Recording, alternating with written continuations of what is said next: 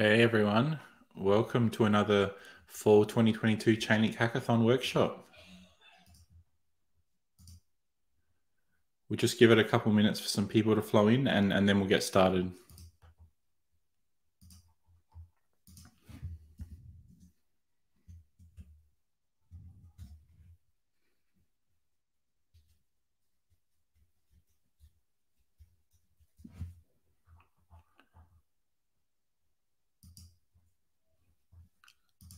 Let's get some GMs in the chat and tell me where you're streaming in from tonight or today or this morning.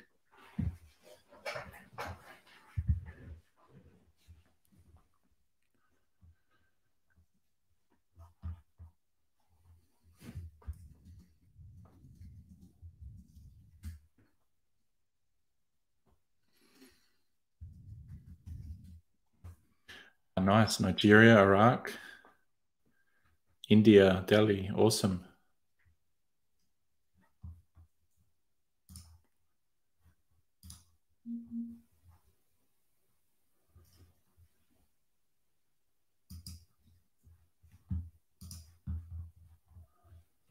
$331. That's pretty good total in Bulgaria. Hungary, nice.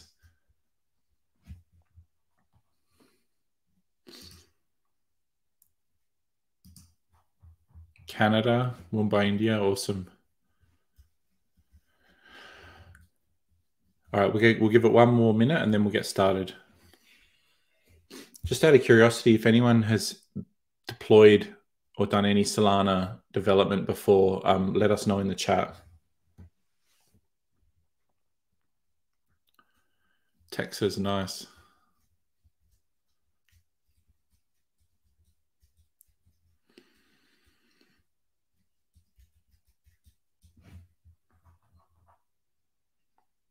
Okay, I think we're just about ready.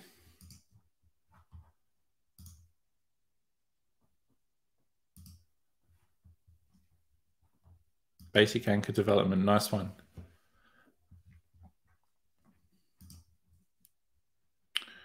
Okay, I'm going to share my screen.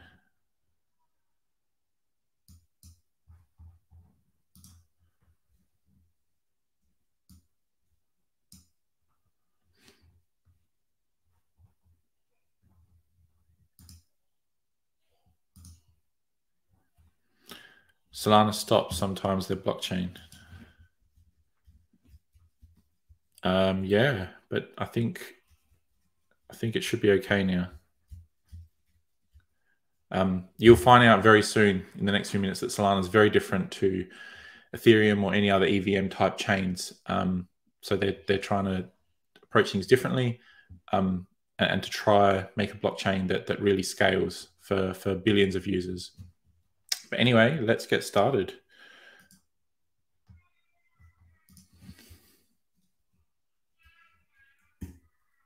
So welcome everyone to another Chainlink Fall 2022 Hackathon workshop on this time, Introduction to Solana and Anchor. So my name is Harry Papakrisiou and I'm a developer advocate manager at Chainlink Labs. And I'm also a big fan of Solana and everything they're doing. So that's why I'm giving this talk today to everyone. So hopefully it's a very quick 1 hour blast through intro of what Solana is. But hopefully when you come out of it, you understand the main differences between Solana and say Ethereum or other EVM chains.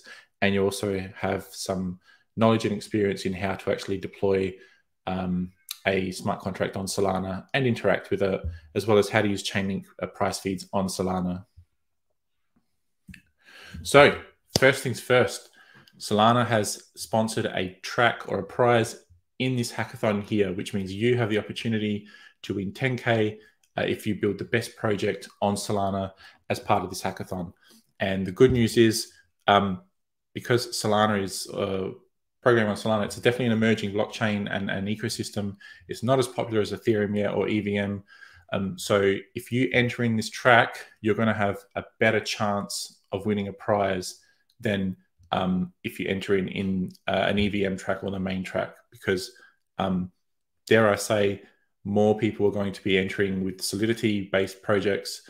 But if you want a better chance of winning, highly recommend you trying to play around with Solana, having a look, because you'll have a better chance of winning a prize here.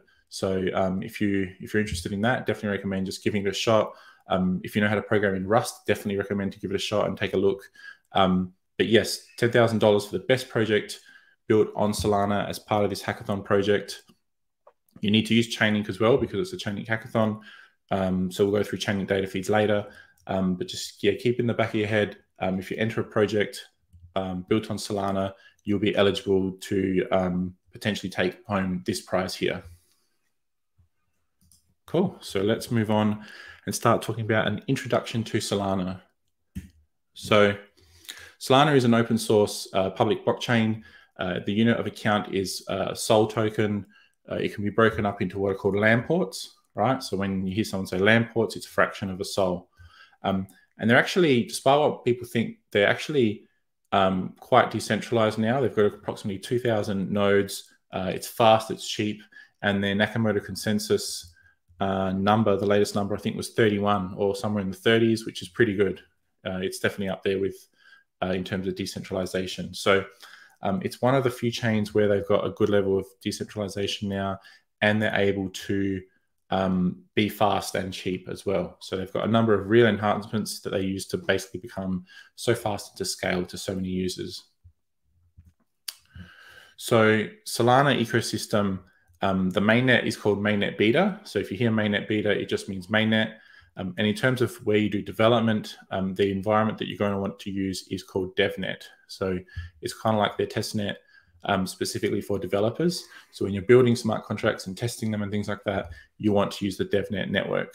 So other than that, I'm not going to go into too much detail because as a developer, you probably don't need to know as much of this. However, highly recommend you research it if you want to.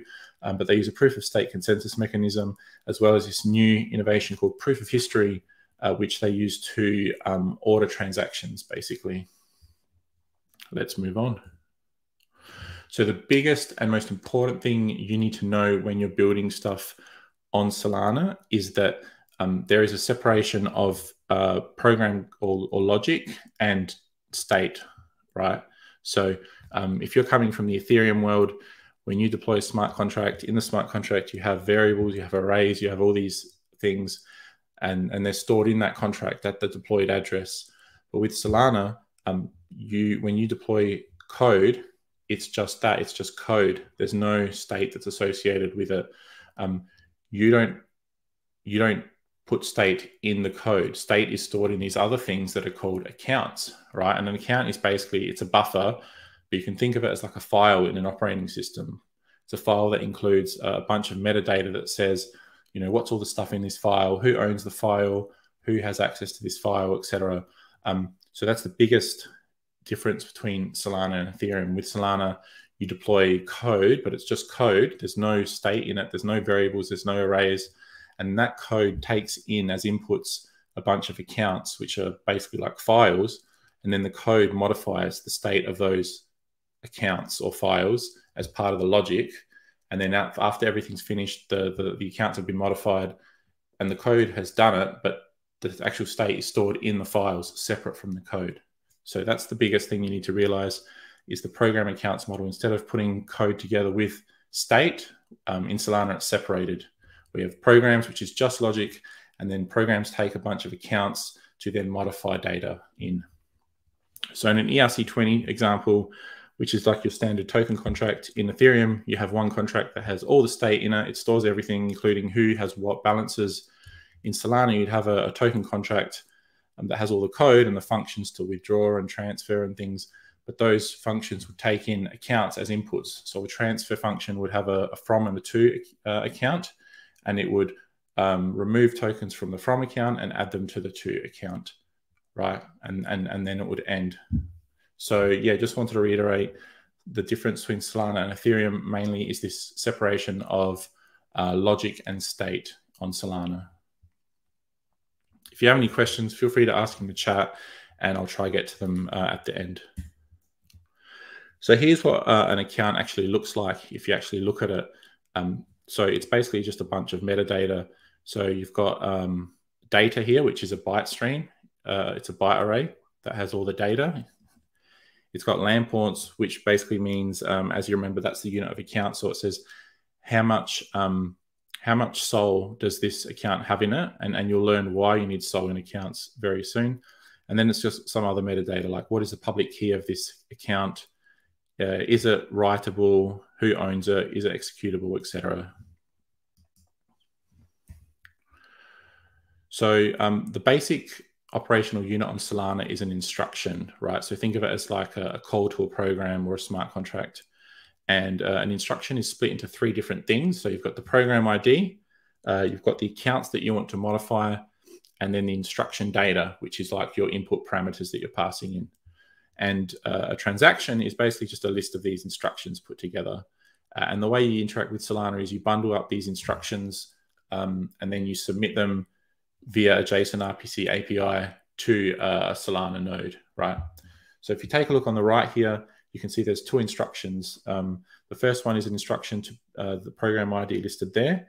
And the instruction has 2 accounts, or files, as you can think of them, that are passed in to that instruction. There is that byte array underneath there. And then under that, you've got another instruction which calls the same program ID, I think, yep. But it's passing in different accounts and different instruction data. And those 2 are bundled together in a transaction that has, execute instruction 1 and then instruction 2. And then when that's submitted to the Solana node, it will process those instructions. Are there resources or documentations available to learn more about Solana development? Yes, great question. At the end of this presentation, I will share a number of examples for you. So if you just hang around. Yes, we went through that one just now, so I won't go through that again. So the instruction data that you pass in is kind of like it's kind of like your input parameters, right? So when you're using Solidity, you can just pass in a number or a string or whatever. But in Solana, when you're using raw Solana anyway, you can't do that. You have to pass in a byte array, right? So if you want to pass in a number of like 100 as a input parameter, if you're not using Anchor, which we're going to get to soon, you have to serialize that number 100 into a byte array and then pass it in, which makes it a bit tricky. But this is how Solana scales so well. It's the developers take on a little bit of pain so that the protocol itself can scale.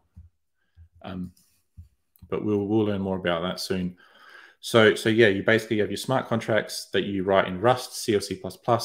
They get deployed to the Solana network. And then to interact with those smart contracts, once they're deployed, you can write clients using JavaScript, Rust, front ends, etc. And they interact with the Solana deployed programs via a JSON RPC API, essentially, which we'll go through some examples in a minute. So that's at a high level how you interact with Solana programs and how you kind of deploy them. So let's talk about economics and rent now. Is there a number to a limit of instructions in the transactions? No, I don't. Not that I know of. No, you can bundle up as many as you want, I think. So you might remember I talked about accounts earlier and how they basically store data. So with Solana, there's transaction fees like other chains as well, but there's also this notion of rent, which means that if you want to store data in accounts, you need to make sure those accounts have enough LAN ports in them to then go to be paid to the nodes that actually store the data, right? So it's kind of like paying rent for an apartment or a house. And the amount you need to pay depends on how much data you're storing in the account. And there's certain, if you go to the Solana docs, there's certain formulas and values that you can use to calculate. But essentially, there's 2 methods of paying rent for storage on Solana. The first one is a set and forget method, where if you pay for 2 years worth of rent up front based on the amount that you've got in the account, the amount of data, you don't ever have to pay any more rent again. It will never take more. Or if you don't want to pay for 2 years up front, you can just pay per byte. So they're the 2 methods that people use. A lot of people generally go with option 1, set and forget. Now here's where it gets a little bit tricky. But we're not going to go into this in huge amount of detail because we've only got 1 hour. So like I said earlier, Solana is very fast, and the way it achieves speed, or part of it, is through making things a bit harder for developers so that it can scale better. And in the case of interacting with Solana programs and passing in input parameters and things like that, you saw it was done using byte arrays before, or byte streams. And essentially what you need to do is for that, you need to serialize any input parameters you want into your byte array, and then that gets sent on chain, and then you need to deserialize it back into its original form. So that's what we mean by serialization and deserialization. If you want to pass in the parameter 1,000 to a function call in Solana, you need to take that integer 1,000, you need to serialize it into a stream of bytes. That gets sent as the instruction data to the function call, and then on chain on the smart contract, you then take that byte stream and then deserialize it back to an integer, and then you have your integer of 1,000 that you can then do stuff with. So that's what we mean by the concept of serialization and deserialization. Basically taking something, an object, a string, whatever, turning it into a stream of bytes, submitting it via the JSON RPC API to the Solana program, and then deserializing it back into what it originally was. Luckily, I highly recommend you check this out if you're interested in it, but luckily, if you use the Anchor framework, which we're going to go through right now, you don't have to do this. But just wanted to point out that this is what happens under the hood, regardless. So how are we doing for time? 20 past almost. Okay, let's move on to Anchor now. So Anchor is a framework for quickly building Solana programs, essentially. And the way it does that is it generates all this boilerplate code for you so that you don't have to do a lot of the pain, such as serialization and deserialization and things like that. So it's actually used by almost everyone in Solana because it's really popular now. And the way, some of the tools in which it uses is obviously you have your smart contracts that you write in Rust. It's got this thing called IDL, or interface description language, which we'll go through. It's got, and you can generate clients using a JavaScript package, and it's got its own CLI, which we'll go through as well. So the way the workflow in Anchor works is, you know, you've got your smart contracts that are written in Rust, and from there, the smart contracts, you can build them. It compiles a Rust program into bytecode, but it also generates this interface description language file, right? And from that IDL file, which we'll go through in a minute, you can then generate client code. And with the clients, you can then talk and interact with the smart contracts and test them. So Anchor, a program that uses the Anchor framework essentially consists of three parts. You've got the program module, which is where all the program logic is written. You've got the account structs, where all of the accounts that are passed into the program are validated. And then you've got this thing at the top called a declare ID macro, which stores the address of the program that's currently being executed. Right, and we're going to go through those now. So here's just a small bit of Rust. And you can see the parts in red are, actually, I'll just hide my head here so it's not in the way. The parts in red are essentially these little hooks that you put in for Anchor. So the declare ID bit at the top here, that basically says this is the ID of the program that's running. This is the public key address of the program. The little program hook there in red, it basically says over here is where all the logic for this Anchor program is. And then that derive accounts little hook at the bottom there says here are all the accounts that are expected to be passed in to this program, and here's what you need to do with them. So this kind of shows how the three little hooks that you put in an Anchor program are. So first we'll look at the accounts, so which is this derive accounts section here. So this is where you define which accounts your instruction expects and which constraints these accounts should follow, right? So you're basically saying, I've got some code here that's going to do stuff to some accounts that are passed in. And remember, accounts are just like files, so the logic is just going to modify the state of them. And this is where we're saying, this is what you need to do with these accounts here. Great question in the chat. I don't have any idea of Rust programming language. How long does it take to master this language in order to be effective in building projects in Solana? Excellent question there, Akin Fenwa. I actually didn't know Rust until recently, so I took it upon myself to learn.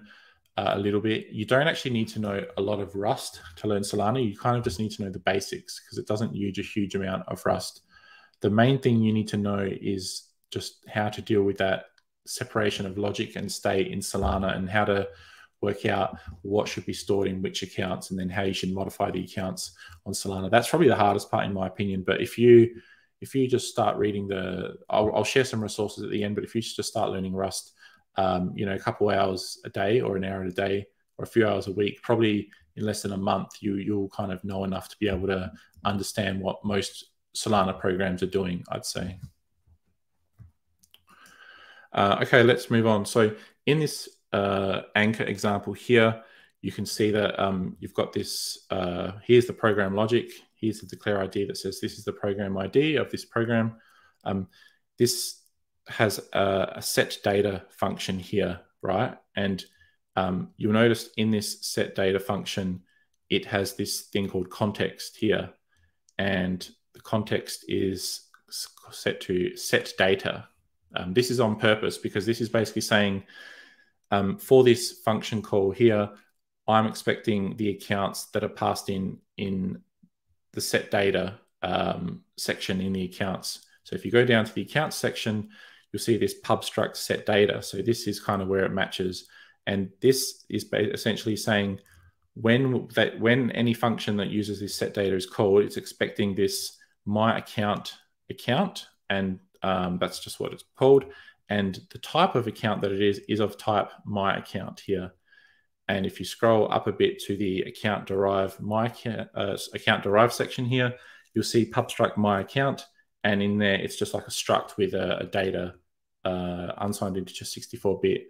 So essentially we're saying when this set data function is called, we're expecting this one account to be passed in called my account, and the type should be of my account, which is this struct.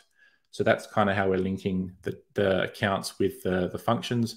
And you can actually see it's actually taking in this thing called data as an input parameter, which is an unsigned integer 64-bit. So we don't have to do any serializing and deserializing. We can literally pass in the function call an integer, which is completely different to what we saw earlier with the serialization and deserialization.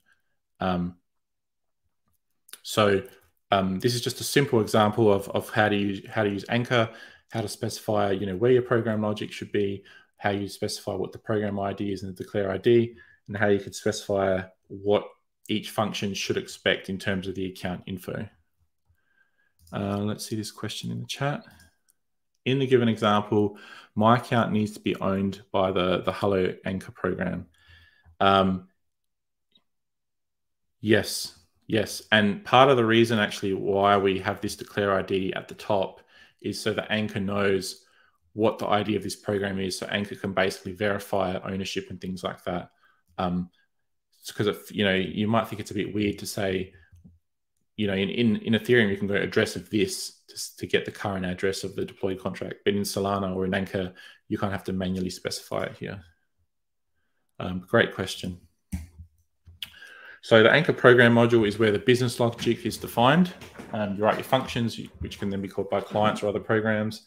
And like I said earlier, each defined endpoint takes a context type as an argument, which provides access to the accounts of the executing program. So as you saw earlier here, we have the context of set data, and then we take a data parameter as input. And then we can just do whatever we want to do with that data input parameter in the logic there. But everything is specified in this kind of program hook here.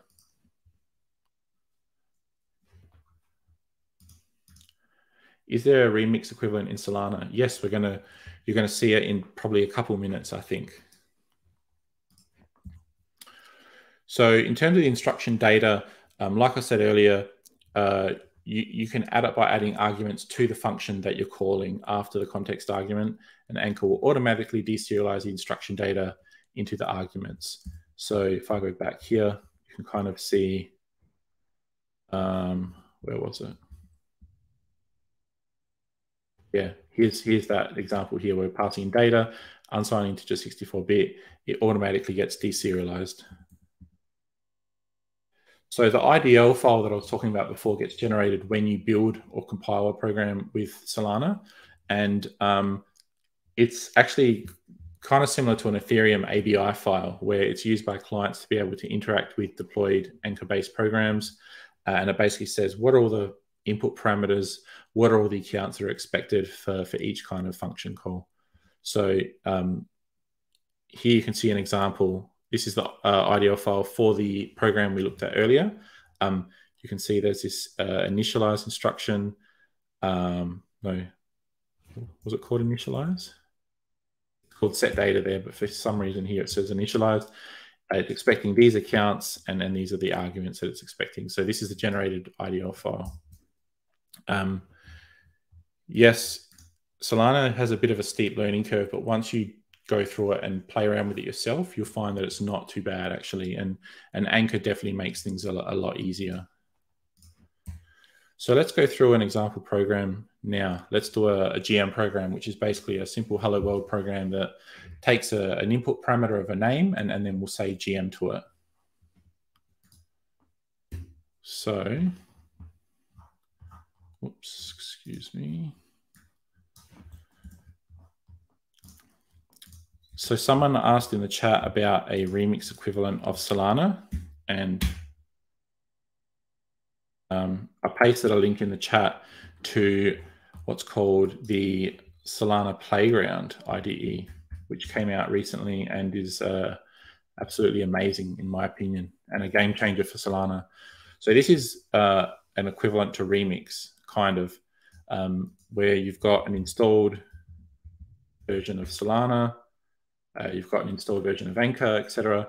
And you can kind of do you can kind of write your code here and deploy it to DevNet, and then you can interact with it with your own clients and stuff like that. So we're going to create a new project here. So the first thing you need to do is you need to generate a wallet for yourself for Solana DevNet. Now I've already done it here, and you can see it's already given me some SOL automatically.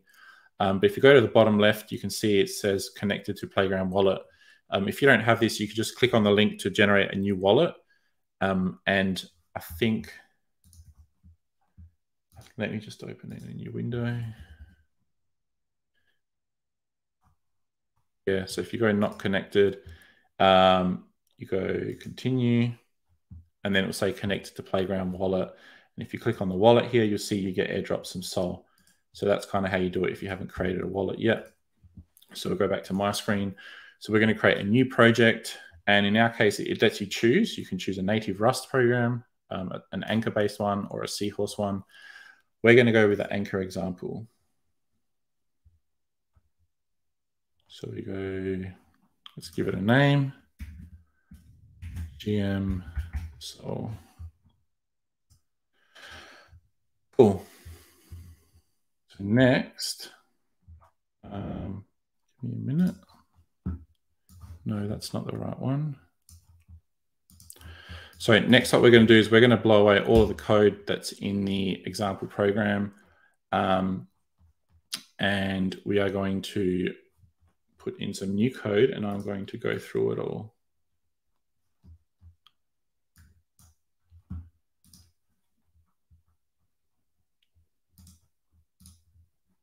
Now, in the interest of time, I'm just going to paste it in and walk through it with everyone, because I don't want to sit here typing for too long when we've only got limited time. So I'm going to share a link in the chat where I got this code from, so that you guys and girls can play along at home if you want. Exercise 2 is where the code is from. So I've just pasted it in. And as you can see, it's an Anchor program. We've got the declare ID here. Let me make that a bit bigger for everyone. And then we've got our program hook here that says this is where all the program logic is. Very similar to the previous example we saw earlier. In this case, we have a function called execute. The context is execute, and it's taking in a string parameter called name. And the execute context that we're specifying here, we're defining it down here. So So we're saying whenever this execute context is used, we're expecting this GM account to be passed in, which is of type greeting account. And the greeting account type is defined here as just a struct with a string called name in it, right? And these little hooks above here is actually saying this account that's passed in, we need to initialize it, right? Because it's an empty account at first. So we need to say create a new account. The person who's paying for the rent for this account is going to be the person that's signing the transaction. And the amount of space we want to allocate for this account is 8 bytes plus 32. I think the first 8 bytes is reserved, and 32 is just me picking a random number that's going to be big enough to store any name. So this is basically saying the first account that's passed in, we need to initialize it and pay some rent to Solana. And then we're also passing in the user, which is the person signing the transaction. And we're passing the address of the system program as well in this context, because when you initialize accounts, you need to use the system program to do that. So that's kind of just pretty standard Solana or Anchor stuff. And yeah, that's it. Once the GM account is initialized, we are basically grabbing that account here and setting the GM account .name value to the name that's passed in. And in the console or program output, we're saying GM to that name, and that's it. So the program is taking the name input, it's initializing this new account that's passed in, which once again can be thought of like a file. It's saying, hey, create a new file, give it this amount of space. We're going to pay the rent now. And then once that file is created with this name that's passed in, we're going to store it in that file and then just spit it out to the program output. So I'm going to press the build button on the build tab, and we'll just give it a minute. So it's down the bottom, it says build successful. Great question, Ayush. Is it resourceful to have a deep knowledge of development in both blockchains, Solana and Ethereum, meaning there are scenarios project which coding in both are needed? It depends entirely on what your preference is. So Ethereum and EVM is obviously the most popular way to go right now. But you have ecosystems like Solana, which definitely have their own kind of advantages over Ethereum. It's a much faster chain. It's cheaper. It's got a very big developer ecosystem. If you're a Rust developer or you know Rust, then it's a lot easier for you to get onboarded into something like Solana rather than Ethereum. And yeah, there's a lot of cool and exciting stuff that's happening on Solana as well. And the skills are transferable to other blockchains that use Rust as well. There's a few others too. So yeah, if you can learn both, it's great. But if you can't, then you just need to kind of pick which path you want to focus on first, I guess. Great question. So we've built our program now. What we're going to do is we're going to try to deploy it to DevNet. So we're going to press the deploy button, and we're going to just watch the output at the bottom here.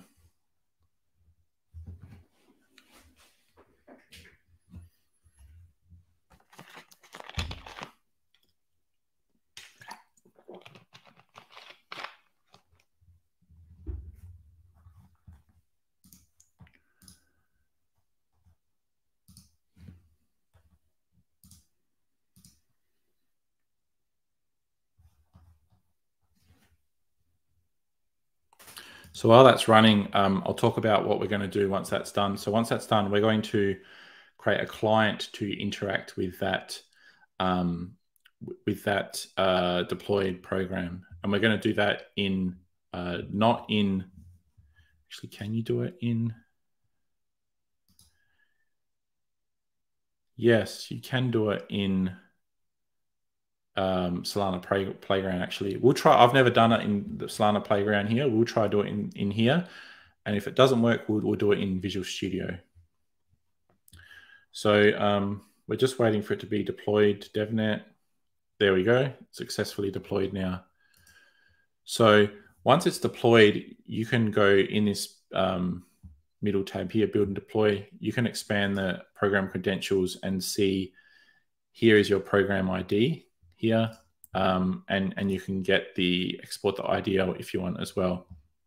So we have a program deployed to DevNet. How do we interact with it now? So we need to create a client to interact with it. I'm going to try create a client in Solana Playground. So new file, client.js. Cool.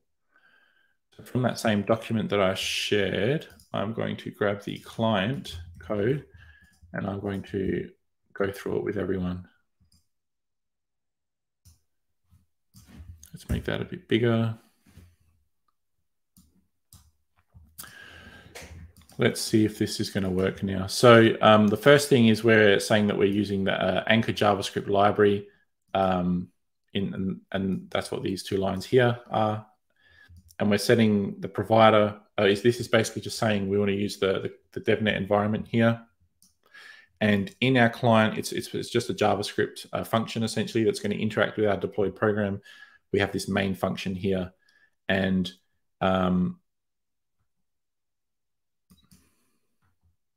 not sure if it's going to work here actually, because where do we have the IDL file?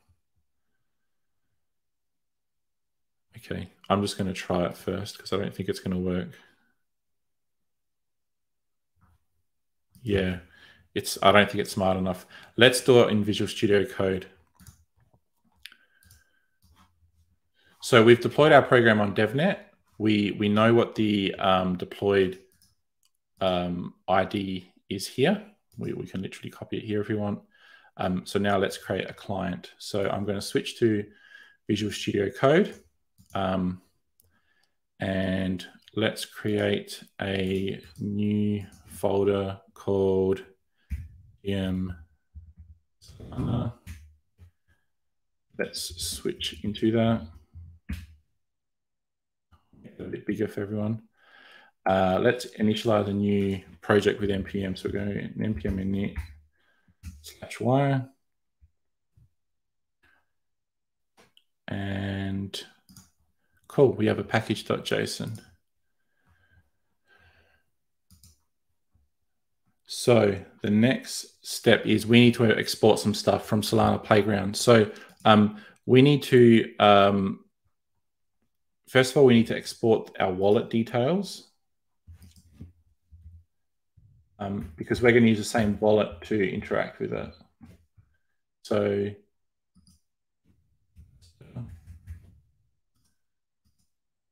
if you click on wallet on the top right and you click on these three dots, you can go export key pair. This will export your wallet key pair file so that you can then use it in your client.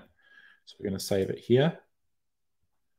The next thing we're going to export is we're going to also export the program credentials, and it's going to be called program key pair. So we know how to where to connect to our program. And the final thing we're going to export is the IDL file that was generated. So we're going to save all of them to the same folder. So if I go back here now, see I have an IDL.json, program keypair.json, and a wallet keypair.json. So I'm going to create one more file in here, and I'm going to call it client.js. And I'm going to paste the code that I had before. Sorry, before we do that, I'm going to replace the contents of my package.json with the one from the doc, which essentially says we're going to use the Anchor JavaScript framework, as well as this minimalist one here for passing things on the command line. And we're going to run npm install to install those.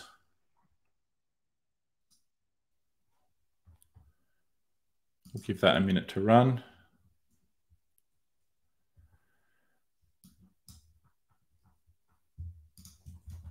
Cool, so that's done. So we're going to go back to our client, paste in the code from the doc, and we'll go through it now. So here we're saying we're using Anchor. We're setting Anchor to the provider, which is saying we want to use DevNet. We have our main function. So this is where we're going to reach out to our deployed smart contract and interact with it. So we're going to read in this IDL file that was deployed here.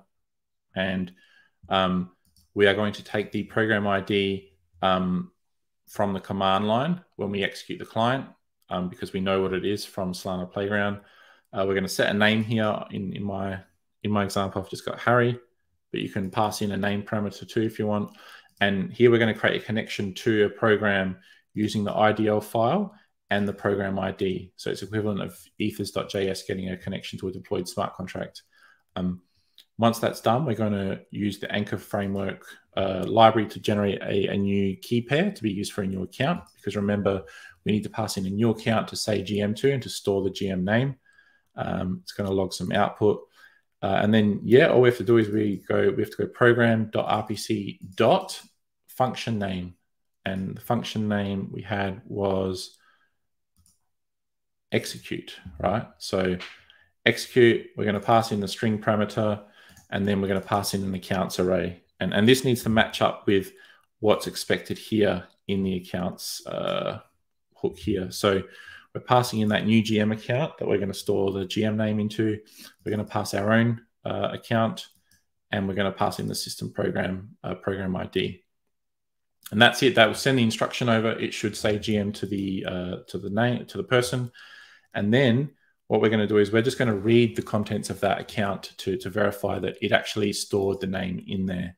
So this is what we're doing here. We're saying program.account.greeting account. So it's looking for this, right? Dot fetch GM account.public key. So this is that account that we passed in earlier to say, hey, for this account that we have, get the greeting account name value, right? We're just printing it out here, .name. So it's saying for the account that stores this data, grab the name that's stored and just spit it out to the console output. So that's pretty much it. Now, there's a couple more things you need to do before you run it. So when you're using the Anchor JavaScript framework, there's a couple of environment variables that you need to set before you can use it. So the first one is you need to tell Anchor what the RPC URL is to connect to the network. So in this case, DevNet is what we're connecting to. And there's a free RPC endpoint run by Solana called api.devnet.solana.com. So we're going to export Anchor provider URL to that. And then lastly, we need to tell them what wallet file to use to generate and sign these transactions. So we're going to say it should use this wallet key pair JSON one that we grabbed from our Solana playground. So we're using the same wallet there in our client. So once that's done, you should be able to run the client. So to run it, you go node client.js, you pass in your program ID, and then the name parameter if you want. So in this case, the program ID we can get from Solana Playground. So I'm going to grab it from here and paste it in, and the name.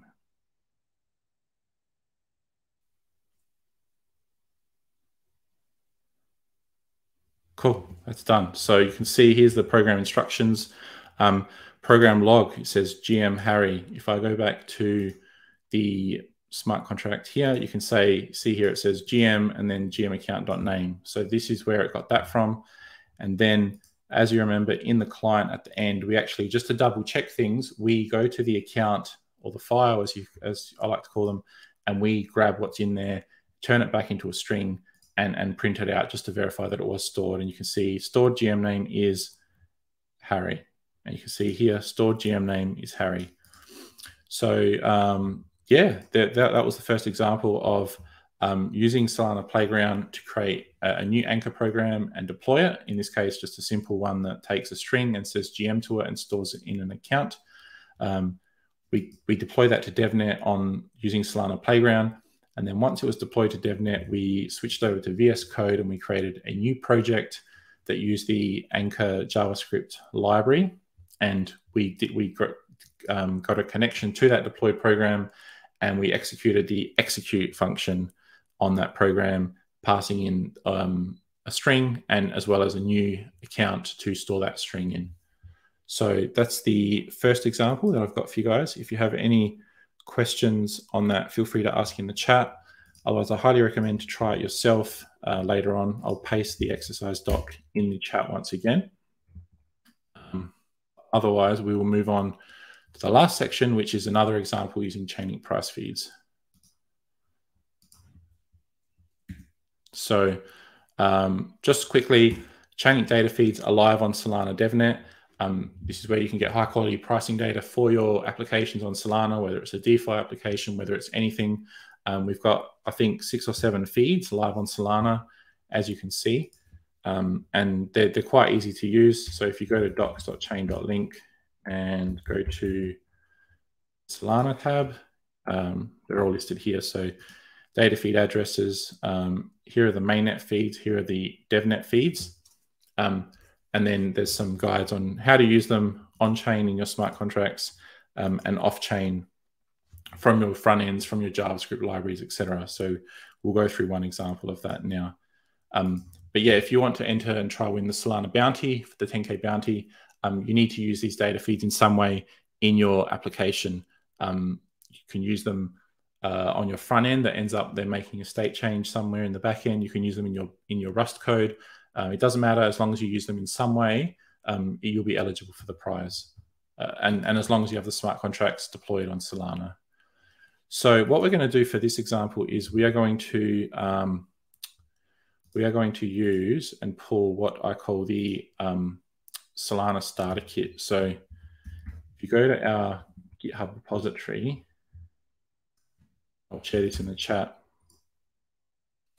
At this Chainlink GitHub repository, there is a link here called Solana Starter Kit, and I'll paste it in the chat.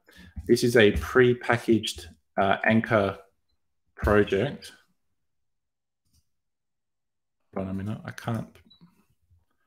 There we go. This is a pre-packaged Anchor Solana project for to show developers how to use Chainlink on Solana in the most easy way possible. So I'm going to copy the GitHub URL here, and we will go back to our VS Code, and I'm going to go git clone Solana starter kit. Cool.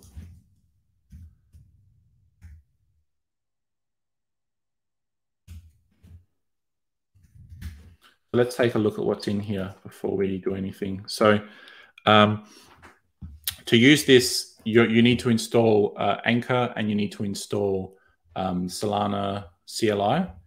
So Solana documentation. So to install those, I'll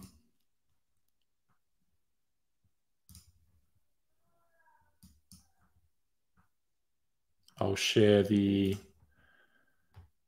install here, CLI.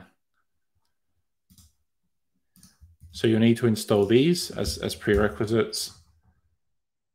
I'll share that in the chat, and you'll need to install Anchor as well. So Anchor framework, Solana.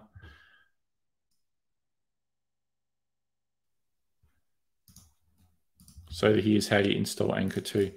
So once you have those two installed, you're all set to go to use Chainlink data feeds on Solana. So if we go back to my VS Code, what other blockchains is Chainlink data feeds available in? I think we're live on about 15 chains right now. So if you once again go to docs.chain.link, you can see there's a tab for Solana specifically. But if you go to EVM chains, it depends what service you want to use. If you want to use data feeds, you can go and see all of the chains that the data feeds are live on. If you want to go, if you want randomness, you can go to the randomness section and go to supported networks, and you can kind of see all the networks there. And the same with API calls and automation as well. But for now, we have 10 minutes left. I want to just run through the program. So when you use Chainlink data feeds on Solana, you have to import this Chainlink Solana library here in your cargo.toml dependencies. So you can see we're already using Anchor in this program here, but you also import the version 1.0 Chainlink Solana library, and that enables you to use data feeds on Solana. Once you've done that in your Anchor program or Solana program, you can import the library like this, use Chainlink Solana as Chainlink, and then all you really have to do is to use data feeds is call one of three functions really in this Chainlink library. So in this case, we show all three. So we call the latest round data function, the description function, and the decimals function here. So the latest round data function takes in two parameters. It takes in a Chainlink data feed program account. So this is the account of the program that owns all the data feeds. And then it takes in a specific feed address as well. So the first one is a static value that doesn't change. If I go to Solana using data feeds on chain, Anchor, you can see that you need to import the library there. And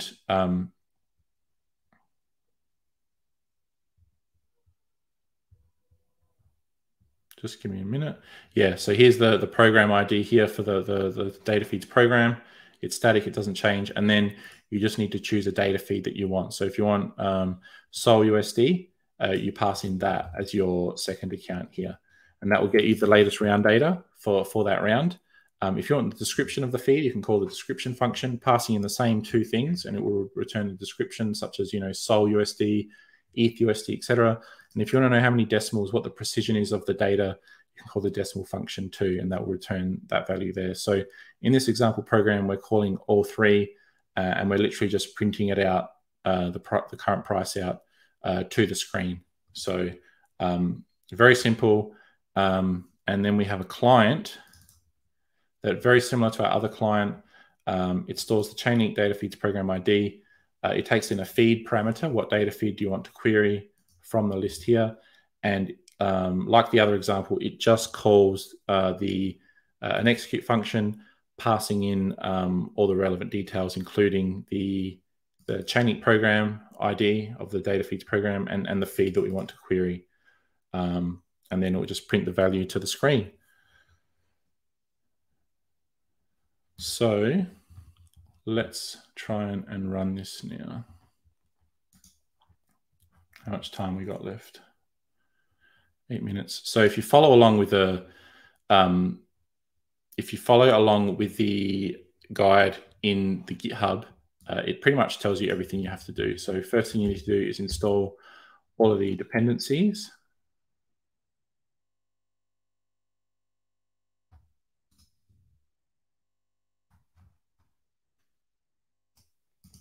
When will VRF be available in Solana?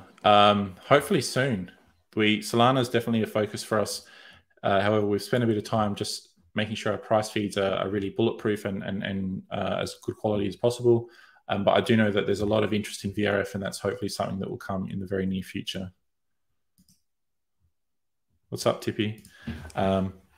Cool. Okay, so that is installed. Let's see if we can create a new wallet file now. So Solana Keygen basically just lets you generate a new wallet file. In this case, we're going to do an empty one. And the next step is to then airdrop ourselves some Sol tokens to it. So we're going to copy that command, and it's going to run twice actually to get us 2 lots of 2 Sol, because each airdrop can only be at most 2 Sol on DevNet here. But we're going to take 4 because we're a bit greedy. So once that's done, we are going to try and build our Anchor program.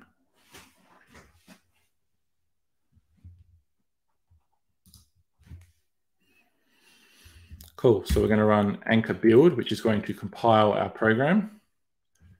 And if you remember how we need to have the correct program ID in here, Anchor's got this funny thing where you need to compile it once to find out what the program ID is going to be. And then you need to take the program ID and put it back in here and then compile it again. So it's just this kind of thing that you do as in Anchor for now. I don't know if they've solved it yet or not, or done a better workaround, but last time I used it, that's kind of what everyone was doing. So once it's compiled, we're going to find out the program ID using this command here, and then we're going to throw that program ID back.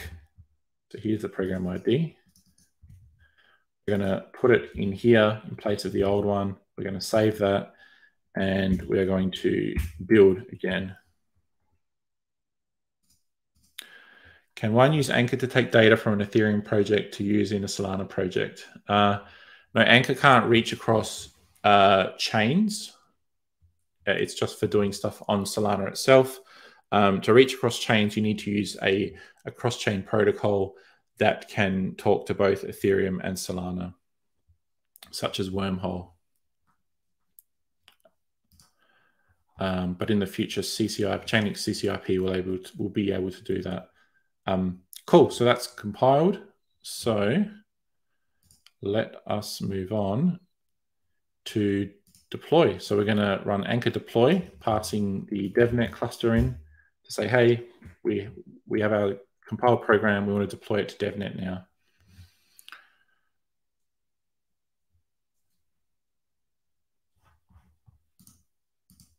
Where to check on new developments, updates for Chainlink.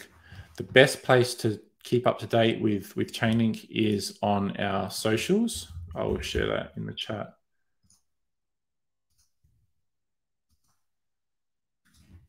Share the Chainlink Twitter account. That's definitely the best place to keep in touch. And if you're interested in interacting with me as well, feel free to follow me as well. I'll post my Twitter as well, and I'd love to follow everyone back. Cool. So it looks like our program was successfully just deployed. Let's interact with it now with our client that I showed you guys earlier. So once again, we need to specify these environment variables again. So we need to say, use this RPC endpoint here to connect to DevNet. And our Anchor wallet, our wallet that we're going to use for the transactions, is stored in this id.json that we generated. Cool. Once that's done, we can copy the code for the client. So in this case, it's dynamically grabbing our program address using this command here. And then we just say, what feed do we want to query? So which feed should we choose? Maybe we'll do Sol USD. We'll paste this one here.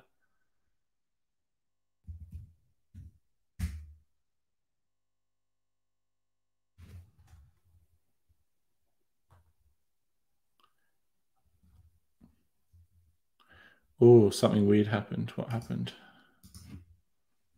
Let me try again.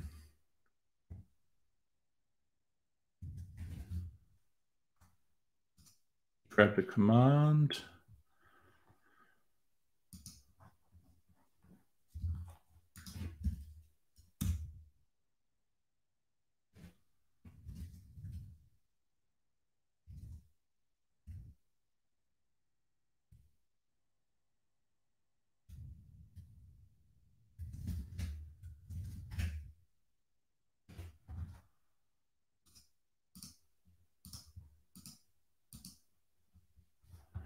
Sorry, just give me a minute. Something weird has happened there.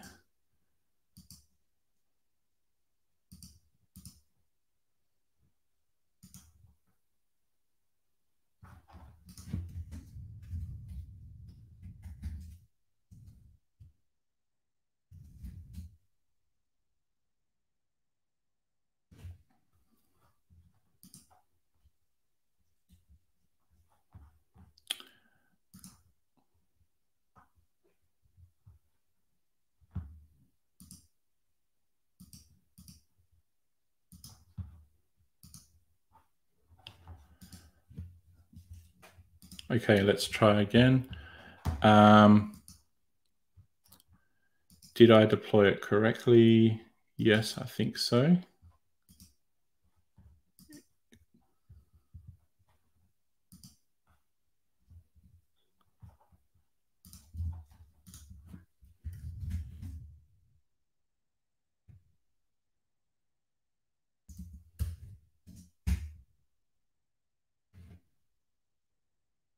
It's saying the account is owned by a different program than expected. That's all right. I'll take a look at that. Let me try the off-chain client next. So let's try the client that just reads the price feed data from off-chain. So that is the read data script here. It takes in the feeds program ID and a data feed that you wish to query. and it listens for events on the program. So it listens for each time a round is updated on the price feed, and it just prints it out to the screen. Cool. So that one works. As you can see, that must be the ETHUSD price that's being updated. So every time the round ends, in usually after a second or two, you can see the price being updated. I'm not sure why this one wasn't working, but I will take a look after this live stream because we're running out of time now, and I'll update the description. Let's take a look at some of the questions.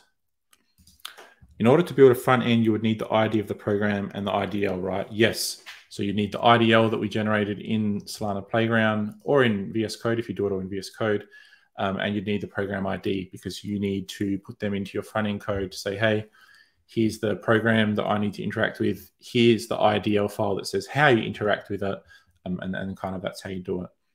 I'll share some resources to help you out with that too, just in a minute. When will VRF be available in Solana? Hopefully very soon. Like I said, we know that there's a need for provable randomness on Solana. Keep up to date on the Chainlink socials to kind of find out. But let's just end things now by going where you can learn more.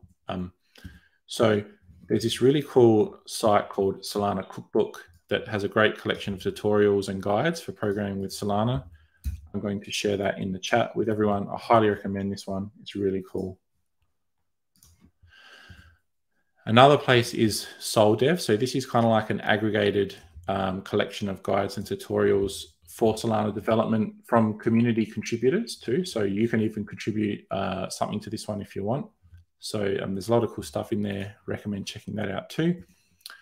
And the official Solana developers page at solana.com/developers has a bunch of amazing content as well, from beginners to experts, lots of guides, tutorials, and some great handy guides there. So definitely recommend checking that out. For more info on Anchor, the Anchor framework, you should check out the Anchor book, which I pasted in the chat too. It's got a whole bunch of guides on using Anchor. And once again, the Solana starter kit, which we just looked at now, which is a pre-packaged repository for using Chainlink on Solana, shows you how to do it, what libraries to import, etc. That's a great resource too. I'm going to share one more for everyone who wants to do a deeper dive on Solana. If you go to chain.link/bootcamp, we actually have it's an 8-hour on-demand Solana bootcamp that you can do at your own pace. So it's pre-recorded. There's a whole bunch of exercises, and it runs for about 8 hours. So I pasted that in the chat too. If you want to do that, you should sign up. It's a really great resource. It assumes no prior knowledge, and it will get you creating, deploying, and interacting with Solana smart contracts as well. So that's it. Where else can you get help? You should go to our Discord, ask us for help if you need. If you have Solana specific questions, we've got the Solana Discord here, solana.com/Discord. But yeah, other than that, I want to thank everyone for participating. I really hope to see some projects built on Solana, even if you think it's very simple or it's not finished or you don't think it's cool. If you build something on Solana that uses Chainlink, definitely submit it to the hackathon. I'm going to be personally looking at all of them, and I'd love to see some cool ideas. But yeah, other than that, thank you for listening. I hope everyone has an amazing rest of their morning, afternoon, or evening. And I hope everyone has a great rest of the fall 2022 Chainlink Hackathon experience. Thank you all.